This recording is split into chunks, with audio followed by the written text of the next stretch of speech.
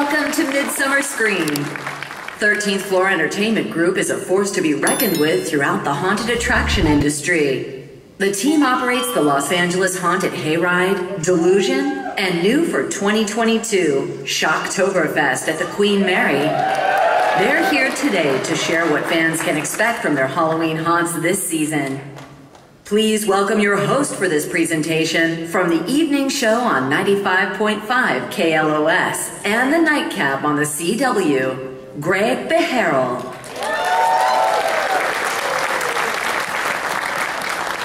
My goodness, well that is undeserved, as you'll soon find out. Listen, I'm Greg Beharrell. I do host the evening show on 95.5 KLOS, but far more important than that, I'm a massive fan of all things spooky season, which I think we all are. Yeah!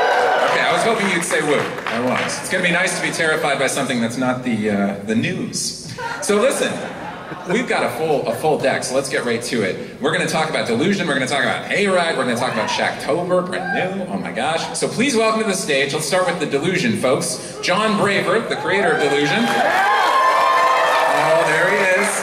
Yeah. Victor Matthew, the sound designer for Delusion. Oh. Ted Doherty, the entertainment director for Hayride. There's Ted.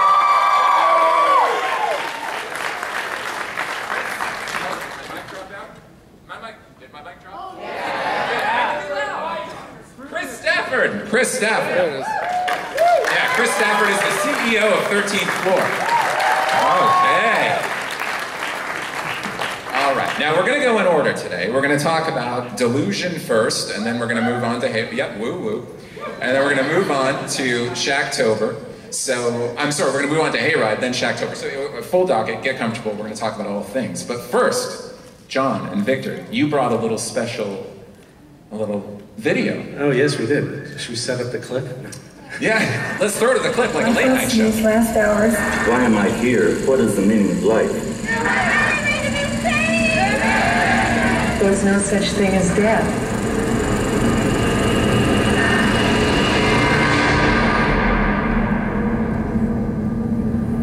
Feed the soil. Receive my gift.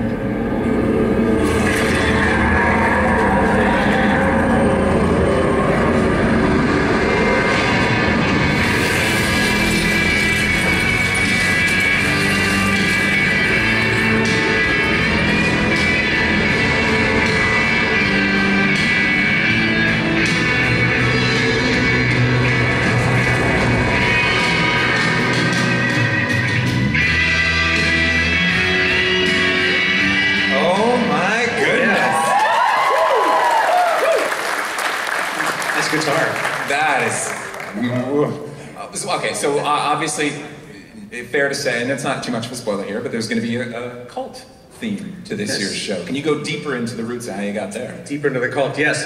This is an era we have not explored. 1974 American cults, and usually it's been turn of the century kind of feel, and we still have a bit of that. This one kind of evolved from, well, I'll back up a bit. Actually, I started writing a sequel to this thing. I got about 30 pages into it and then threw it away. I was like, this is crap.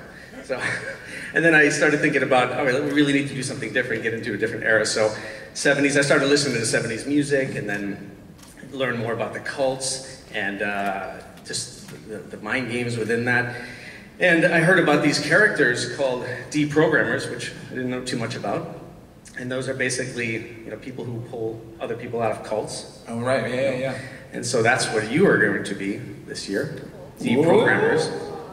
And so yeah, it's a very unique show. It's very different, as you can hear even from the music. We never really used like rock music here. We had that like made for us. So it's got that 70s vibe to it, that era that we all kind of love. Well, I think we all love. Do we love the cult era? Of course. And I don't think I've ever been to a show anywhere, like an interactive show where there's that kind of vibe, that 70s cult vibe. So that's how that started. My goodness, Delusion, such a staple. I mean, how many people here have been to more than one Delusion show? Yeah, exactly. And if you've never been to a Delusion show, oh my gosh, are you in for a treat when you go this year? John, that's my goodness. Okay, well, so what was the first memory you have of Delusion? Where did it begin? What was the spark of Delusion? When did that start? That goes back, and age myself here, to probably 1996. Wow. We did a show at my parents' house, and I was a big role-playing games fan. And I think a lot of people know about that, but it's, I wanted to take that world of RPGs and put them into the real world. And so I would create these stories in the house, in my parents' house, kick them out of the house, and then we ended up running a little mini show. It was like a 10-minute show inside the house. So once I saw people going through and actually partaking in a story instead of just being scared and having it linger afterwards, then that was sort of the spark. I said, this is something cool. Like, people are definitely digging this kind of medium. So. Oh my gosh, I wish I had a ticket to one of those shows way back when. It would be worth a fortune. It cost $250. Sound. Victor, I'm going to turn to you on this one. Sound is almost a character in itself at a Delusion show. I mean, what's the psychology of sound creation for something like this? Especially this year with the 70s feel. Sure. Hi, everyone. So for sound design, we approach it very much like a film. You got atmospherics, you got sound effects, you got vocals, dialogue, and music, and the whole show moves along just like scene by scene, and it's all orchestrated through the sound design that I create alongside John with his tips and so basically, the actors actually trigger each track that I create, which is timed scene by scene, and that's how the show moves. So it's very crucial that all the sound design and the tracks that I create are timed, because the whole show, the timing is essential, and because we start groups, especially this year, every 10 minutes. So everything needs to be very, tip-top and timed out perfectly. So, but I also try to create, really cool sound design elements for you guys. We have a lot of creatures this year, which John's going to talk about a little bit. And so having a lot of fun with that, and yeah.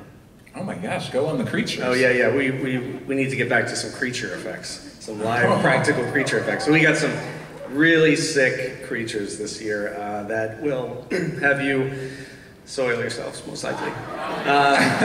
They're terrifying. And so this is, I'm bringing back Jim Banky, who was our creature effects designer throughout all of Delusion. He did stuff like Pan's Labyrinth and Hellboy and stuff like that. So he's on top of the practical creature suit game. So Vic is creating all these amazing sound designs for these special creatures, and we have a sample for you that Vic can kind of talk through. What do you think? Sure. Why not? We're here. Can we describe it before we play it? Yeah, why not? Sure. So, behind the scenes. So we have a creature that John called Webster, and it's a spider-like creature, and so... Temp name, Webster. So we have a scene where that creature is attempting to enter an area that you guys will be in, and eventually succeeds to enter that area, and will start taunting you and aggressively trying to eat you. So. Aw, who's excited to meet Webster? Yeah, me too. So listen, you mentioned, oh, there's Webster. Oh, no, that's not Webster. That's from last year. That's some creature from last year. Oh, I remember. Tall lady. Oh, yeah, that made me jump. She'll make an appearance this year too. Oh. So listen, you mentioned a terrifying creature, and the whole panel can speak on this. Are you still able to be terrified by things? I mean, when you make it your world, your everyday, are you still able to be terrified, or is that just like a doctor, you have to normalize it and be like, I'm terrified of so many. Oh wait, is that happening? Actually, yeah. Can we back up on that question? I think they're playing the creature sounds right now. Ooh. Okay, so would you mind if we go back to the creature? Let's bump it up and yeah, let's give them a sample of the creature. Oh, here we go. Sound. We're doing it again.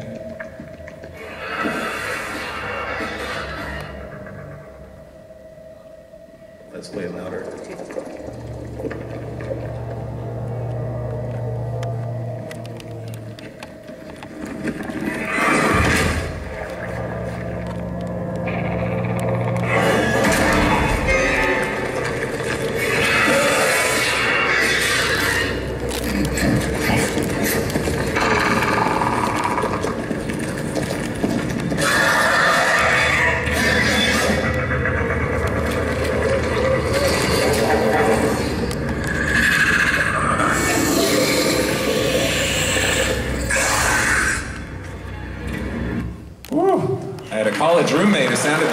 same way.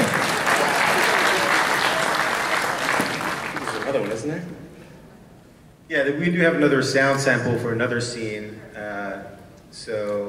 That next one is not so much of it's not so much of a creature, but more of a character that, something's happening with electricity, and this character has now gained electric types of powers and is coming after you. So that's kind of the general, if you want to add to that. Spoiler, no. I don't want to add to that. Let's talk about the pacing of the show, because it's always so fantastic with Delusion. The moments are almost constructed like a band set list, wherein your highs, lows. Are you conscious of that as you're creating sound and writing? Yeah, very much so. I mean, pacing is everything in the show. We just think about it as an audience member as you're kind of moving through, even just like a movie, like he was saying. We want to make sure you're fully engaged in the experience. So, down to the minute, we're thinking about, are you moving quickly? Are you hiding? Are you sitting? Are you standing? And all that kind of stuff. So it's all choreographed within the sound design, within the action. So yeah, pacing in every aspect is extremely important, just to make sure that you stay engaged and stay fully present within the show. Yeah, no, we don't. We always want to have those quiet moments before the loud bangs come. So it's just important to kind of like go in curves. Wow. So listen, all time. I mean, if we're talking every Delusion show, was there a moment that was difficult to pull off, both from a practical standpoint and a sound standpoint? What was the most difficult thing to achieve in any Delusion show? Just 2013 show, we got shut down. That was difficult to achieve, that one, but that was a tough one. But no, I'd say technically we did a show called His Crimson Queen in 2016. Oh yeah, who was that? His Crimson Queen. That was awesome. It's like a vampire show, and we did this crazy scene in this foyer where I just went nuts. I was like, okay, there's a vampire crawling down the wall here. The audience walks in, there's a vampire crawling down the wall, and then another one comes at you and flies over your head up into the second floor, and then the vampire you're with gets thrown through a wall, and then another vampire comes through the wall with a shotgun, shoots the vampire upstairs on the foyer, and then there's this whole fight that ensues. You run up the stairs, and then another vampire is on a zip line flying across as you escape into this one room. All that was happening within one sequence that was unbelievable, and from script to live, that actually happened. If you were there and saw that, it was just happening all around you. It's easy to miss some things because that was amazing. Crazy. I saw that one. And those actors had to also time their stunts to the sound design. So that's right. Just super. Oh, the timing. Yeah, the timing of the stunts to the sound. Oh my gosh. Yeah, you have there's a little like precursor to the big hits. We'll add in little subtle heartbeat or a little crescendo here or there to kind of give them a musical cue to go off of. Well, listen, we only have a certain amount of time with each person we're going to talk to today, but we do want to open it up a little on Delusion for some Q&A. Does anyone have a question? Put your hands up. There's one.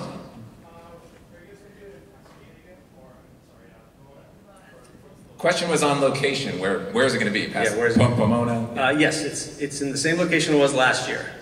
All new show. Ooh, I love that spot. Any other? My eyes aren't good, so. I know, I get it. Oh, there's one. Sorry, just shout out. I have a question. When are tickets going on sale? When are tickets going on? Tickets, yeah. In a week, I think around August 5th, I think, somewhere around there. Yeah, I think August 5th, 6th. Is this on? Yeah. If you guys haven't, visit enterdelusion.com. You can sign up via email and text message, and they'll notify you exactly when tickets are going on sale. And I would highly recommend you do that. There's actually a display in the lobby as well that has a QR code that'll take you there, and you can scan it and get notified exactly when tickets are going on sale. But it's very, very soon, probably within the next week. Yeah, it's a real thing to get tickets to Delusion. I mean, if you go on any of the forums, people are in there talking about, oh my God, did you get them? Did you score them? Yeah. Any other questions? I thought I saw one over here. Oh, there's one. So you say about the 70s or cult music, like what have you been listening to recently from the 70s music era? Question was, what kind of music you listening to as you're creating? A lot. 70s. A lot. Yeah, we have. I have a Spotify playlist that's all like psychedelic. It says Delusion, Valley of Hollows, psychedelic rock, all that stuff from like what's Steely Dan, like listen like Yeah. Just every psych rock you can possibly imagine is constantly, as I was writing it too, I'm listening to it constantly. And that was an era that I wasn't big into in terms of music, so now I'm listening to it constantly and I'm feeling a bit cultish, yeah, for sure. Yeah, people don't know this about John. He's a fantastic guitar player. He stopped by the show one time and he ran through a full Rush song on the guitar. Oh, yeah. It's unbelievable. Yeah. What now? Don't be bashful. Thank you. So listen, John and Victor, you have a special surprise for everyone here, right? Oh yeah, that's right, we do. So these tickets, as you said, are kind of hard to come by, and this is the first time we've ever done this. This is like a $280 value. But we have, for two special people, there is a secret ticket somewhere in here, perhaps under your seat. Woo! Here we go. Oh my god, this looks like Mecca. Who's got it? Shout out, who's gonna find it? Let's see. It's a VIP backstage pass. Who's got that chaos. Stand up if you got it. Who's got it?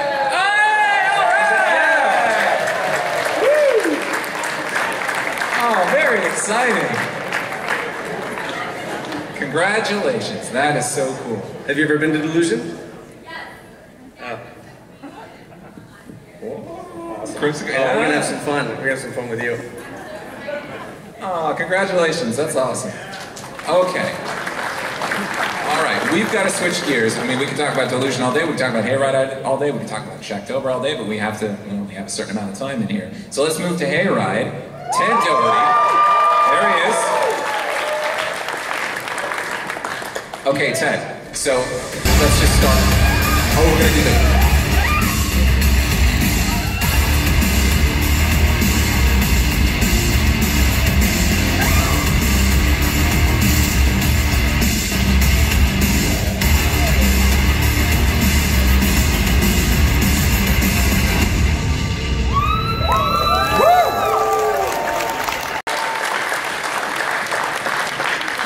Hayride's always a thing. Okay, Ted, so Midnight Falls, it's growing, it's changing, always it seems. What's new in town?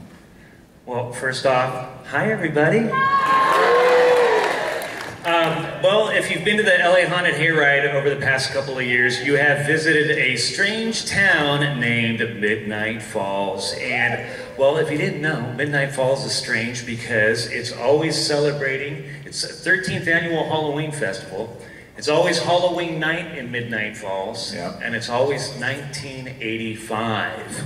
So despite those various issues, things around town are sort of changing and kind of morphing, and some of those changes are reflected in the town residents. Sometimes the changes are reflected in the local businesses, sometimes in the various neighborhoods. But one neighborhood is certainly returning, which is, of course, Trick or Treat. Yes.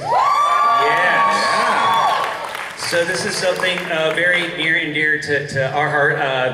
Trick or Treat's been an attraction at the Hayride for long before we were involved, and we loved it, and it certainly fits into the world of Midnight Falls. This is where people can really visit the local residents in their neighborhoods, see how the residents of Midnight Falls are celebrating Halloween. And so this is an opportunity to interact with some of those folks in the neighborhood and have some fun celebrating Halloween. And of course, things are a little bit off in Midnight Falls in their neighborhood, so there are some different changes that we can expect this season. But some of the local businesses are seeing some of these mutations. One of these businesses is very near and dear to my heart, the good old Midnight Mortuary. And, well, listen, the business has been good at the Midnight Mortuary. They've been very busy. Unfortunately, though, some of the employees have gone missing, and so the mortician has his hands full, picking up some of the extra legwork, doing some extra burying out back in the cemetery. But the problem is, some of what he is burying is popping back up. And so, listen, the rest of the town residents are more than happy to see their long-lost friends returning and visiting, but those friends Well, they're a little bit different. And so the mortician has got a big problem on his hands. He's got a major pest infestation that he's got to take care of right away, because we know what happens when the undead are let loose. And so that's what we're going to see in the Midnight Mortuary Evil Earth this year. So we're really excited about that. And there is yet another local business that we're going to be able to visit. And we haven't seen this before, but it's been there for a really long time on the outskirts of town. And it's the old Midnight Falls Meat and Packing Warehouse. Oh. Yeah, back in the day, this was a hustling, bustling business, happy employees, bringing great business to the town. But lately things have kind of fallen off a little bit. It's seen better days. It's a little dark there. It's a little dingy. I'm not even sure it's in business anymore. So the spirit of Halloween has cast its shadow over the warehouse to help clean things up. And we thought, well, hey, what better cleaning crew than just a massive onslaught of terrifying killer clowns in a Laughter House. Yeah. Smart choice. This is going to be replacing the Dead End Diner, if anybody remembers that. And yes, but well, they're going to have to face these terrifying clowns running amok in the disgusting Midnight Falls Meat and Packing Warehouse. So those are a couple of things that we could see in our local businesses. And of course, things are always changing and mutating in the actual hayride itself, the main attraction. But we're not going to spill those beans just yet. In fact, we're going to talk a little bit more about some of the residents in Town Square. Has anybody ever met any of our residents in the Midnight Falls Town Square? Yeah, we love them so much. I adore each and every single one of them. To me, they've always really been sort of the heart of the Midnight Falls. What do you mean the heart of Midnight Falls? Oh no. It's Mayor Monty Revolta from Midnight Falls. Here we go. It's only encouraging him. You heard it here. Thank you for that thunderous standing ovation. You didn't have to, and you didn't. What do you mean the heart of Midnight Falls, Teddy? Don't you mean the fart of Midnight Falls? Oh. We all know the reason you come there, to see me, am I right? Yeah, and as a special treat for all of you, by me, not by these losers. Under your seats right now. Look under your seats. Take to the bottom of your seat. Go ahead. Everybody look. Under your seats. Everybody look. Get up. Yeah, turn those lights up. Look under your seats. Take to your bottom of your seats. It's a season pass. Get under there. If you know, look. You idiots. There's nothing under there. Oh, Mayor. Moral.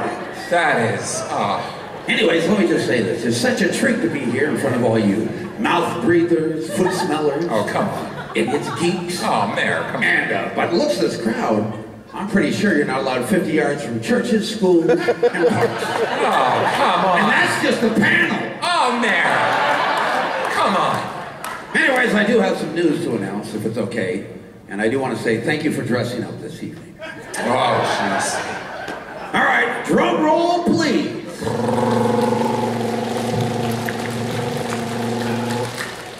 That was the worst drum roll ever. Glad you didn't get a season pass. All right, and I mean this from the bottom of my unbeating heart. Midsummer Scream.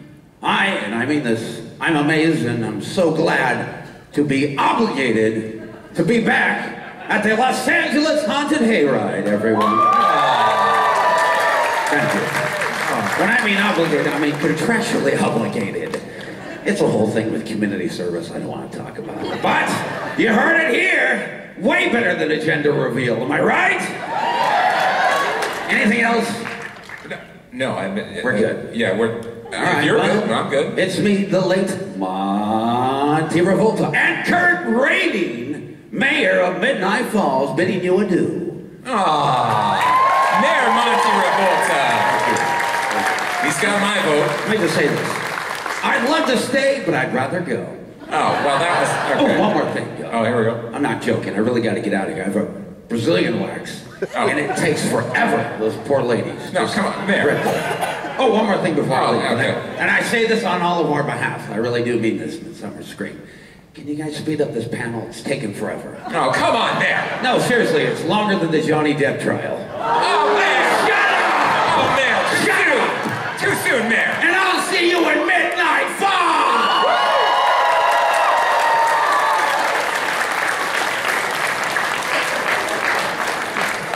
Well, that was fun. Okay, so one more time for Mayor Monte Revolta, because, I mean, come on.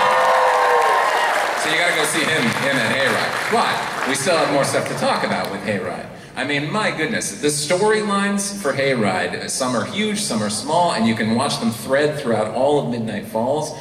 Where do ideas like that come from? I mean, is it a middle of the night thing? You wake up and scribble something down? Is it just stuck in traffic?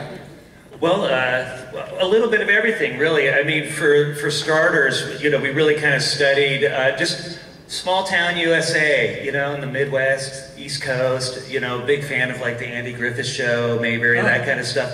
And using that as sort of the foundation of what of what Midnight Falls would have been had Halloween not taken over. And so I think we matched that with sort of all of our like love of that childlike joy of Halloween, traditional Halloween, as well as scary Halloween, and kind of put that over this small town kind of vibe. And so any of the creative decisions are always dictated by those parameters. And so inspiration, in answer to your question, comes really from anywhere from, you know, restaurant napkins to you know, waking up in the middle of the night and, you know, writing down a note or whatever, as long as any of those types of ideas fall within that parameter. You know, otherwise, you know, we'll toss those ideas out, reimagine them or whatever. Yeah. But that's kind of how that process works, is just using those kind of basic facts for us. You know, you said scary Halloween, but I mean, as we just witnessed with our special guest, comedy plays such a key role. Not just in Hayride, but I mean, there's moments of levity and laughter in all the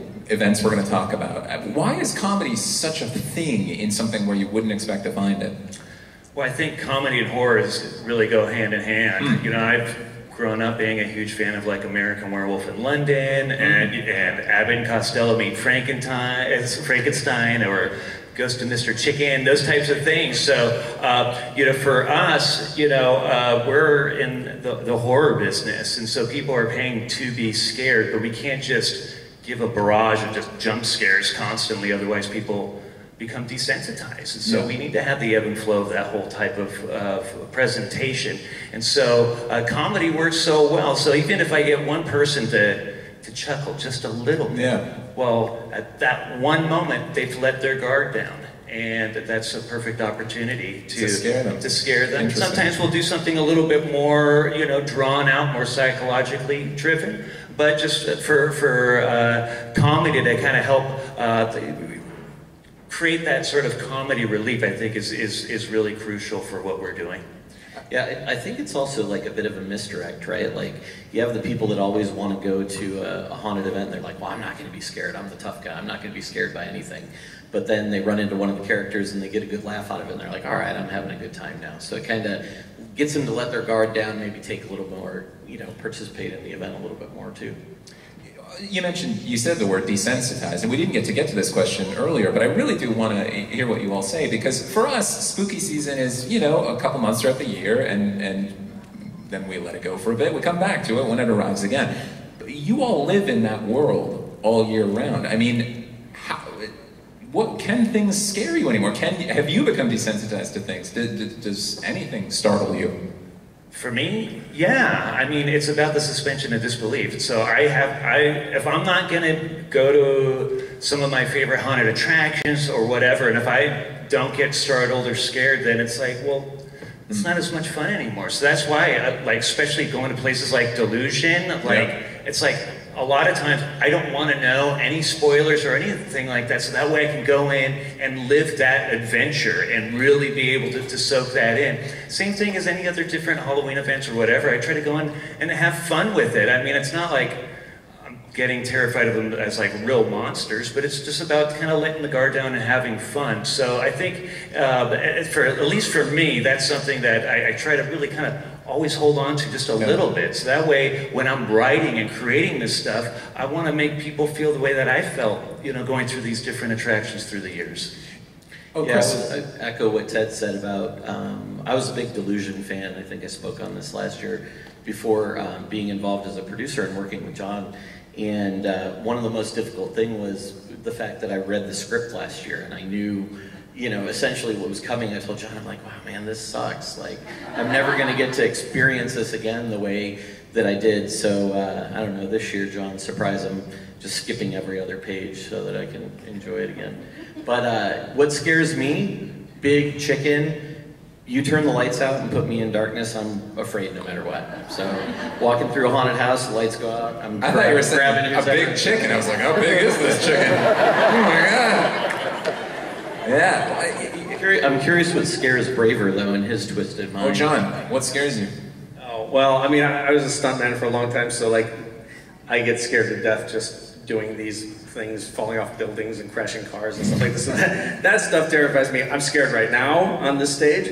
No. I went with dark, he goes with jumping off buildings. I know. That's the real scare. But I am a scaredy cat. Like, I remember we had Jackie Creditfield, who works here. She would scare me constantly at Delusion. She just going around a corner, like jump scares like that. I'm such a scaredy cat. I'm so easily frightened. So yes, I'm not desensitized to it. Like I freak out over the tiniest little things all the time. So I'm still terrified of things. I think, but when it comes to like horror for me, like Delusion especially, is more psychological horror, not so much the jump scare. We take care of that with, you know, with all the other 13th floor properties and everything. This one's just more of the lingering fear. I want people to leave and not sleep very well. Oh my God.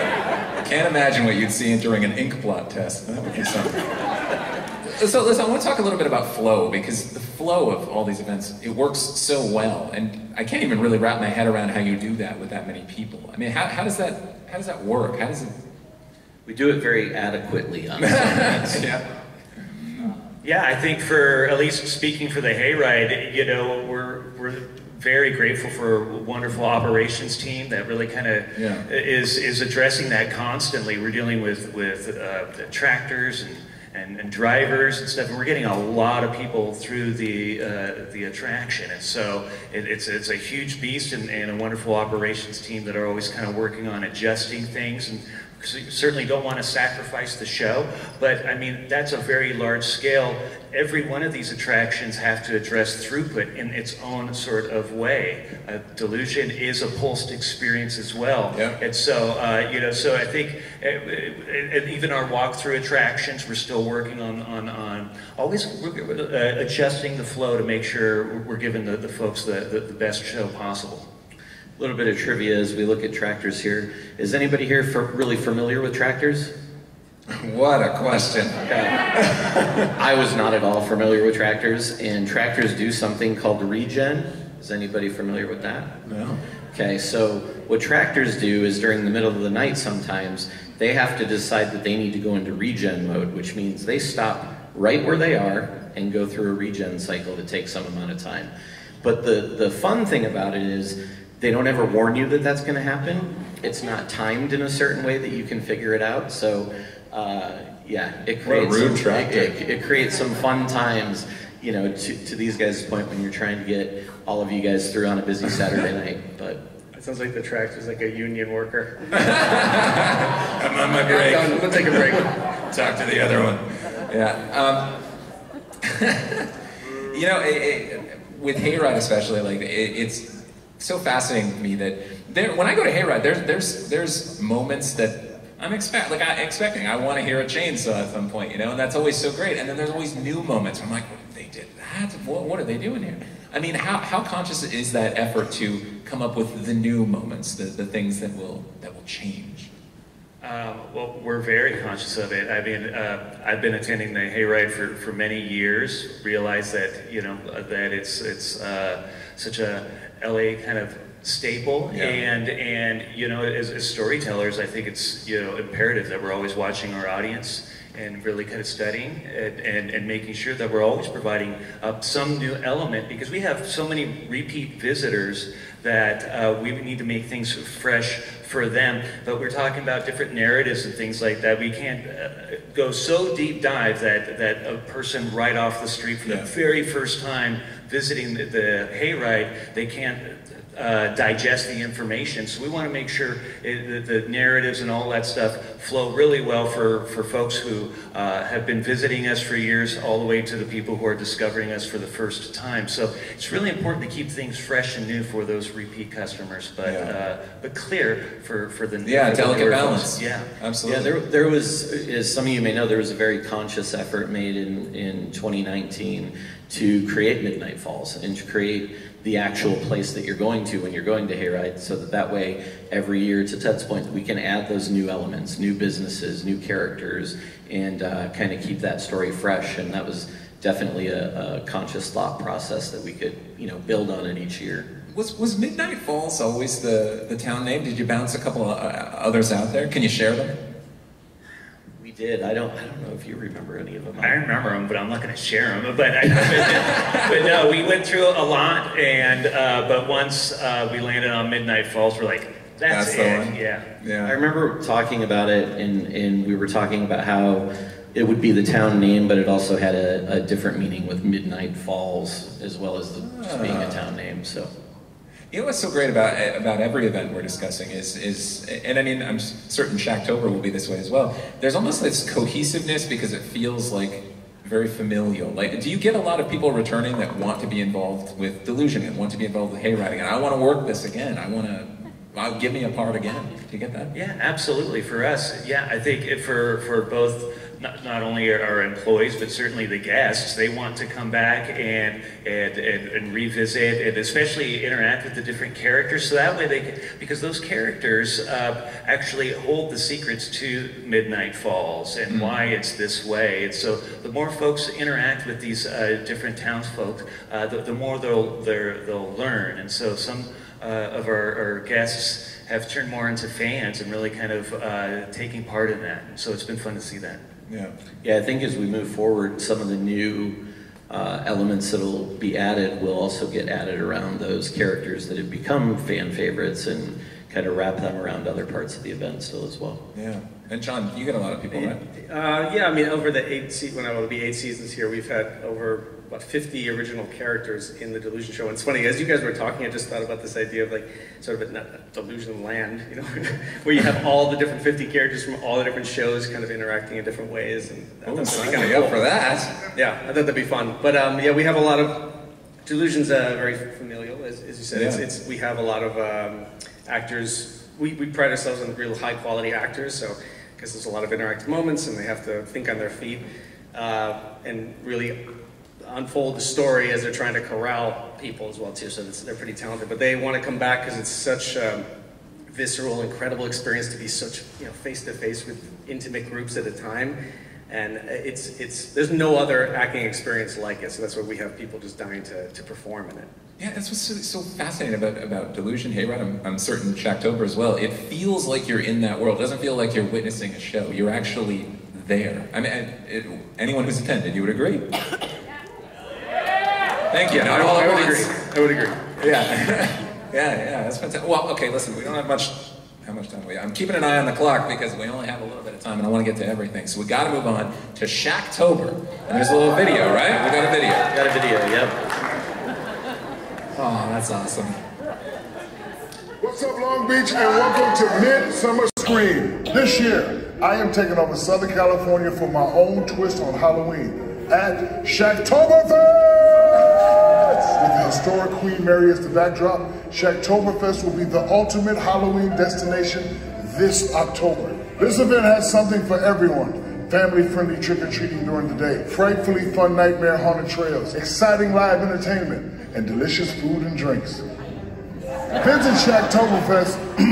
Visit Shaqtoberfest.com and sign up for early access. Shaqtoberfest. Tickets go on sale soon. Oh, that's great. Oh, wow. That is very cool. Okay, so, I mean, we don't know anything about it. It's new, it's exciting. Tell us how this is different, what this is doing in the landscape. I think the biggest thing that's different about this event than any other event really in the area is that it definitely has an all ages approach. And when the original release came out about the event, I think a lot of people expected it to be all ages for the entire evening, and that's definitely not the case, as this room would probably be excited about. But the first few hours of the night are very family friendly, so you're going to have trick-or-treating, trick-or-treat trails, you're going to have different forms of entertainment, activities that the kids can partake in, food and beverage, of course, both non-alcoholic and alcoholic beverages, and just really a fun time for the family. When we sat down with Shaq and his team about this event, it was really important to them that everybody could attend. So his fan base is really broad, from little kids all the way up through grandparents, and it was important to him to say, I want everybody to be able to partake in my take on Halloween. So definitely an all ages approach. Something this room may be more interested in is around 8 o'clock, 8:30 every night, when the kids start to get tired and head off to bed. The witching hour happens at Shaqtoberfest. And the lighting changes, the sound changes, the animatronics come to life, and above all, the scare actors are released into the event for the nighttime portion of the event. Those trick-or-treat trails that the kids experience during the day turn into nighttime terror trail mini mazes for the people that want to get scared. But another thing that went into this event in designing it is some self-reference criteria myself. Yeah, that's great. Is contrary to my chosen profession, my wife wants nothing to do with being scared, ever. But she's a giant Halloween fan, right? So as my kids have gotten older, my kids are very much into attending haunted events, going through the mazes, but my wife wants nothing to do with it, but she still attends the event with us. And I don't feel like anybody's ever really focused on that element. So for the people in this room, you know, if you have friends or family members that maybe don't want to go to a real scary event with you, everything at Shaqtoberfest as relates to being scared is very optional, right? So you can still hang out in the worlds and immerse in the environment. If you want to be scared, there's the opportunity there for you to do that, but you don't have to be. So I kind of designed it a little bit around my wife, but yeah, I think you know, at nighttime, definitely more of a nighttime party atmosphere, and I think you guys are really going to enjoy it. I think it's a really interesting twist on celebrating Halloween. Definitely more of a Halloween festival and party atmosphere. Yeah, yeah, and I find myself looking for stuff like this all the time, because I mean, yeah, it's great to go out and be scared, experience moments at things like Delusion and Hayride, but I mean, sometimes you just want to be amongst Halloween stuff and maybe take the family. I mean, not to sound too cliche in these days, but like, we all spent a long time apart, and to be able to bring everybody back together and celebrate Halloween all together, I think is going to be a whole lot of fun. Trick-or-treat trails, that's fun. That's all. Everybody loves candy. Yeah. The older folks can go trick-or-treating too during the day. You don't have to. Oh, all right. So let's talk a little bit about the event. I mean, Shaq is going to be an active part of this, obviously. Can you talk a little bit more about where we will find Shaq? Yeah, one of the things that was important to him and to us was to wrap him around the event creatively, not just, you know, put his name on it. But as you see in the name, Shaqtoberfest, definitely some very punny involvements of Shaq's name in the event. But also, you know, his likeness. Shaqenstein. So I'm gonna leave it up to the imagination as to what Shaqenstein might be. But best Airbnb ever. Wow. Yeah. But you know, here's an example of a way that we can take Shaq's image and likeness and incorporate it into something that's fun that everybody can engage with. I mean, it's no secret he can't be there every night, although he will be appearing at the event. But you know, definitely having him involved creatively has been a lot of fun. You know, what you guys see on the video there earlier was all him ad-libbing and just having fun with Halloween. I was blown away to see the things that he was coming up with and how he thinks about Halloween, so it's pretty cool. You said it, Shaq's fun. Like, he's just known as a very fun, big personality. it's amazing to me that this hasn't happened before, because it seems like such a perfect fit. Halloween is so fun. Halloween's a big thing. What was the beginning of this? How does something like this even happen? Does Shaq phone? Yeah, you know what? It's a pretty common question when I tell people about it. They're like, how did this come together? But we actually shared a mutual friend, and that friend knew what 13th Floor did, knew what we did around Halloween primarily, and knew that Shaq, if you guys have been paying attention, has gotten more involved in live events in the last few years. And you know, full disclosure, this event was conceptualized and we started talking about it several years ago. As we all know, the world got disrupted there for a little bit and the event was put on hold. But now it's back in full force, and we're excited to bring it here to Long Beach, especially. You know, a town that has a long history of Halloween entertainment. And we look forward to bringing Halloween entertainment back this year. The city has been fantastic in welcoming it, and they're happy about it as well. And bringing in all ages Shaqtoberfest, they thought was a fantastic idea. Originally, it wasn't supposed to be in Long Beach, but through an interesting happenstance, we connected with Long Beach, and here we are. And it's quite a big space that you're going to be taking. I mean, yeah. Can you see some there's 6 different themed areas of the attraction. You'll see them here. They all have a very kind of creepy village by the sea kind of feel to them. And very Halloween. Diesel's Pumpkin Patch. I don't know if any of you here are following Shaq's DJ career these days. Yeah, of course. Shaq Diesel. So if you want to use your imagination without giving too much away, when the witching hour app happens, Diesel's Pumpkin Patch definitely kicks it up a few notches with sound and light and a very fun atmosphere for people to experience that at night. But yeah, everything from the Pumpkin Patch to Pirates Cove to Dead Man's Wharf, you'll get to experience each one of those lands as a themed environment with different food and beverage offerings, different attractions, different activities that you can do. Yeah, here's a layout here.